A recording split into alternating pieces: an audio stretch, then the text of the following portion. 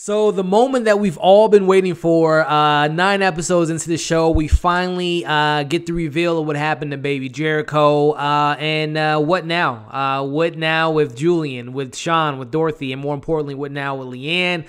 How does she handle the news? We're going to talk about all that and much more. Episode 9 of Servant was titled Jericho. Leanne acts out at Dorothy after learning the truth about baby Jericho. What's going on, everybody? Elliot here from Movie Files, back with my weekly recap, breakdown, review of the latest episode of Apple TV Plus show Servant. This is episode 9. This is my spoiler review as I've been doing for the past 9 episodes. So for all that seen the episode thus far, you're in the right place. And those that haven't seen it, go check it out and come back and watch this review. But before we dive into it, for those that are new to this channel, definitely consider subscribing to my channel. Hit that bell so you can stay up to date with all my latest Apple TV reviews, other TV reviews, movie reviews, unboxings, and giveaways. And speaking of giveaways, stick around to the end of this video so you can find out how you can win Joker, one of the most talked about films of 2019. So definitely find out how you can win that movie. And make sure you comment below. Let me know your thoughts of this episode. I'm still kind of shell-shocked. I literally just got done watching an episode less than 5 or 10 minutes ago. And it is now about 12 o'clock on Thursday night that I'm reviewing this show. And we got a lot to talk about, so let's just get right into it. As I normally do, I'll break down the episode and kind of share my thoughts within the breakdown. So let's start this off, man. First and foremost, like I said, just kind of emotional for me. It's just like, wow, that was, this was the first thing I noticed was that it was 36 minutes long. This is the longest episode of the season thus far. And since episode 1, which happened to be directed by tonight's or the most recent episode director, M. Night directed this in the first episode. And something I noticed throughout the season, I really noticed it, that every other episode, the director directs one episode and directs the next one. We get a new director and next one. So this is M. Night's first time coming back since episode 1. And I can see why he decided to direct this episode, because it had a lot to it. And let's just break it down, guys. So first off, we start off with seeing the birth of baby Jericho in the home, not in the hospital, which again kind of goes back to this house being a little bit more important and having, as the dad mentioned in last week's episode, there's a lot of ghosts in this house, and we find out one of the ghosts. So we see the birth of baby Jericho. We see that they keep the placenta of the baby. They keep it in the freezer. I'm thinking that Sean's going to make a dish out of it. But anyway, we see that, and the nurse suggests that it can help with postpartum. And that's why they decide to keep it. We see Dorothy taking selfies with the baby. Now, I'm not a parent, nor have I babysitted a baby that new or that, a newly born baby. But I'm pretty sure you're not supposed to take pictures of the baby, especially that close and so new to being born. And that's when it kind of hit me that, and not jump into conclusions, but to me, it seems like Dorothy might be one of those parents or someone that wants to be a parent and loves the idea of being a parent, but doesn't really understand a lot of the ins and outs. Again, I'm not a parent, but I know it's a lot to raise a child. And I know I was a lot raising, but it just seems like, her taking the selfies and want to show her baby off to the world and not really want to focus on taking care of the baby and maybe not worrying about what the world thinks of the baby. And we'll talk about that a little bit later, but we see her taking selfies with the baby. We find out a news clip that it's been 11 days that she's had the baby. She's been away from work, as the news clip shared in the little clip that we get there. From there, we see from the episode right off the bat, some things I definitely noticed was M. Night's take on the show, because again, all the episodes thus far have been dark and gloomy. There's been rain. There's been different elements. The color palette looked a little bit darker, but this one, right off the bat, I noticed it was a little bit more stylized. It had a little bit more colors to it because it felt more hopeful. Again, that was when baby Jericho was alive. So I noticed that right off the bat in regards to the tone and the look and the feel of the episode. But we see a shot of Dorothy, what looks to be picking out nannies. One of the nannies, I don't know if it was in any of importance, but some of the nannies, you saw their names. One of them was Taylor Smith, and you saw another one later on, and eventually we get to Leanne, which we'll talk a little bit about later. But we see Dorothy kind of looking through those nannies, which we, at that point, not knowing what happened to baby Jericho, but it was like, I wish they would have got a nanny sooner rather than later. We see Sean gets his opportunity to go out to California to film this cooking show, and we see he goes out there, and Dorothy seems to be a little bit jealous. We see Dorothy and Julian sharing a little bit of a bonding brother and sister moment as them, having a conversation about Jericho's name and this, that, and the other, and Julian having some funny lines there. Next, we see Sean, he eventually does leave to go to California, leaving Dorothy and Jericho by themselves alone. And we see these shots. We continue to see these shots of the episode of the window being open and the breeze coming in. And I thought, like, at this point, not knowing what happened to Jericho, I'm thinking, did he crawl out of the window? Did a bird come in? And you know, I'm laughing, but did a bird come in and eat baby Jericho? Like, what happened? You know, but we see those continuous shots. And at this point, you know, we see Sean is on the TV, and, you know, he's on his TV show. And we see that, you know, it looks like the baby might have a fever, and Dorothy at this point seems to be very frustrated with, you know, number one, being a new mom, and this baby's crying, and her husband's out of town. So we see that she's definitely getting a little bit of frustration there, especially with Sean not being there. We get more shots of Dorothy kind of doing a routine, you know, taking the baby in after, you know, going grocery shopping or doing her, you know, her errands. And, you know, we see this kind of song and dance of the baby's crying, and we see her slowly getting more from her outfits to her tone, her mood. It gets a little, you can see she's getting more and more frustrated and about the situation that she's in. And we know that she needs help, you know, and she doesn't have the help because Sean's out of town. We get more shots of her and the baby crying. Again, Dorothy is continuing to look for a nanny. We get this very interesting moment, what seems to me to be the moment, you know, with the baby on. It was a moment where she was getting the yellow pajamas that we've seen quite a few times in this show, and it seemed like at that point it was like, I don't know if it was me, but Dorothy was out of that room for a very long time, especially for the baby being on the changing table, which is off the floor. So I was just like, Dorothy, where are you at? And at that moment again, the window was open. I'm thinking, does something come in and get the baby? But we see she eventually shows up and walks in with those yellow pajamas that I had mentioned that we've seen quite a few times throughout this season. And I thought at that moment, it's like, okay, something's going to happen soon, because again, we've seen that yellow pajama suit or outfit a couple times. So then we get, you know, the moment that happens. You know, we've all heard stories. You might have happened to it. It happened to me. I got lost in the store. You know, I've heard, you know, my friends' moms forgot the kids in the car after putting the groceries up. But you know, it's a serious moment. So we find out what happens to Jericho. So we see Dorothy, you know, does her routine. She parks her car. She gets the groceries out of the car. She walks into the house. She proceeds to put the groceries in the refrigerator. She goes upstairs. She's on her phone in the bathroom. She takes a nap. And in the meantime, we're noticing, I'm like, okay, either I missed it, like she didn't have the baby when she walked in the house. So it's at that point where you're starting to put two and two together. You know, there's a shot where they show that the temperature in New York at the time is, or not in New York, but they're in Pennsylvania, but the temperature is well over 100 degrees. And baby Jericho's in the car. It's at that moment where I'm just like, so this is where it happens. You know, at this point, I'm losing my mind. I'm just shocked. I'm like, wow, you know, and it's, yeah, it's a dark moment. It's, M. Night Shyamalan does such a great job of just capturing that stillness, and that, you know, as an audience member, you're just like, you're just heartbroken. At least I can speak for myself. I was just heartbroken at that moment, because I'm like, the baby's in the car. The windows are up. The doors are closed. It's 100+ degrees. It was just heartbreaking. You know, and she eventually goes to check on the baby. And she notices it's not in the crib. From that point, we get we're back in the present time, and we get a car alarm that's going off, and Leanne's on the bed, and Dorothy's like, "What's going on?" You know, turn off the car alarm, and she had mentions to her, you know, Sean's he's out of town, or he's out getting fish or getting food or whatever. And you know, they finally get the keys and cut off the car. So then we know, you know, like I said, Leanne, she knows at this point what happened, because we obviously know from last week's episode, Julian told Leanne what happened. We see Dorothy, you know, gets her period, and, you know, and that's where Leanne brings up, oh, it's maybe time for you to bring another child in this world. I'm thinking to myself, no, it is not. No more child being born or being brought to this earth with the Turner family. But, you know, she says that moment to her, and, you know, they have a little bit of a fight, Dorothy and Leanne. You know, as the episode synopsis says, you know, Dorothy, Leanne gets a little defiant with her in this episode, and she definitely does. So, you know, they have a little bit of a conversation there, a little bit of a fight, a verbal fight, and Leanne asks Dorothy, can I cook for you? Can I cook you breakfast? And she does. She proceeds to do so, and that's a very important scene.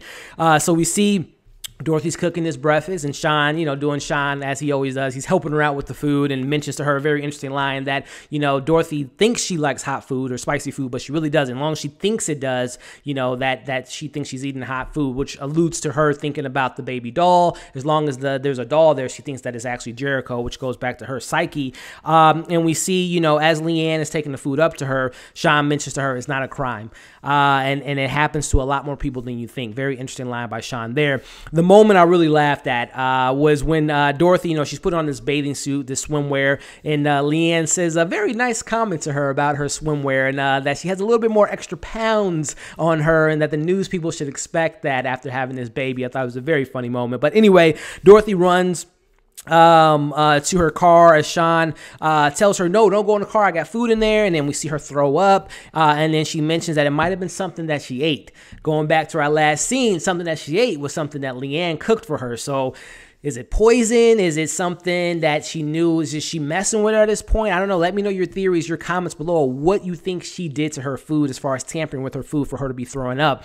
Last week we saw her taking off her necklace. We still got the thing about Sean. I don't know if they're going to get back to it with him not having his taste buds and the wood coming out of his neck. So I don't know. Maybe Leanne has something going on with the food, and that's going to be messing with Dorothy. So, Sean, again, I think now he's suspecting that Leanne has done something, because he actually takes the food and puts it in the freezer next to the placenta.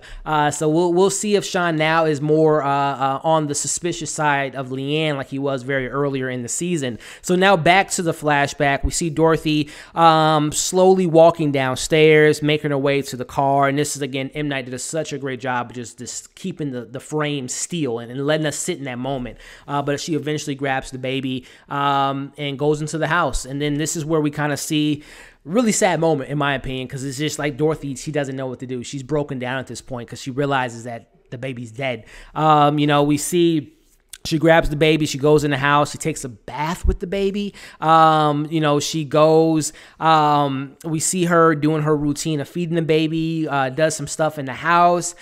It's just really sad, at this point. We see that an order comes in from Sean, and the order that comes in is from the meat that was laid out on the table that we were all, everyone in the comment last week was like, what's on the table? Is it meat? Is it ham? Is it something unworldly? But it is meat that Sean had delivered. And we see the Dorothy holding the dead baby and saying that my husband's going to be mad at you. And then we go back to the present timeline. The car alarm again is going off, and it's continuing to go off. And Leanne, or we see Dorothy go outside even, and then we see people looking at her all weird, and we see that it's Leanne. She's messing with her. I don't know what Leanne's trying to do. Maybe she's trying to get her to break, messing with the car, messing with the food, making her remember what she did. So we see that moment there.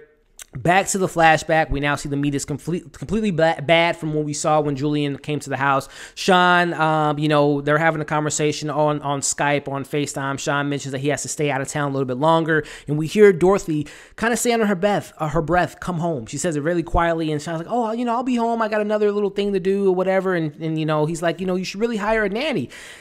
It's just like you guys should have hired a nanny day one. But we see, she comes across Leanne's picture. Again, if you all took a screenshot of it, if you saw any, I don't know, who was it? Remind me again, who was it that suggested Leanne to work for them? I couldn't see it on the paper there. But we see the baby monitor goes off. And at this point, I'm like, is the creepiness already happening? Is there some sinister, some supernatural stuff? But the baby that Dorothy hears on the monitor, it happens to be a missed signal maybe. I'm thinking that at least it was just a cross signal of another mom and a baby that you hear there. So we see Dorothy just freaks out at this point. She slaps herself in the face and almost looks like she was having a seizure.